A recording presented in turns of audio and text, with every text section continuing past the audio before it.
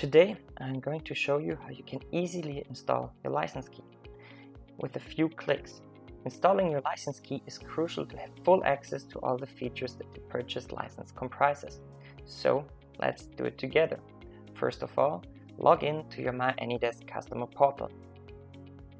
There you find your license key. Copy it and then open your client.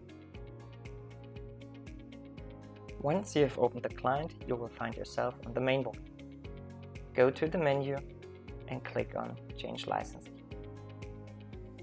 Here, paste the license key and click on Register License Key. And that's it. You have now full access to the features of your license. If you want to know more about pre-applying the license key for custom clients, or if you want to know more about how to remove the license key, visit our Help Center webpage.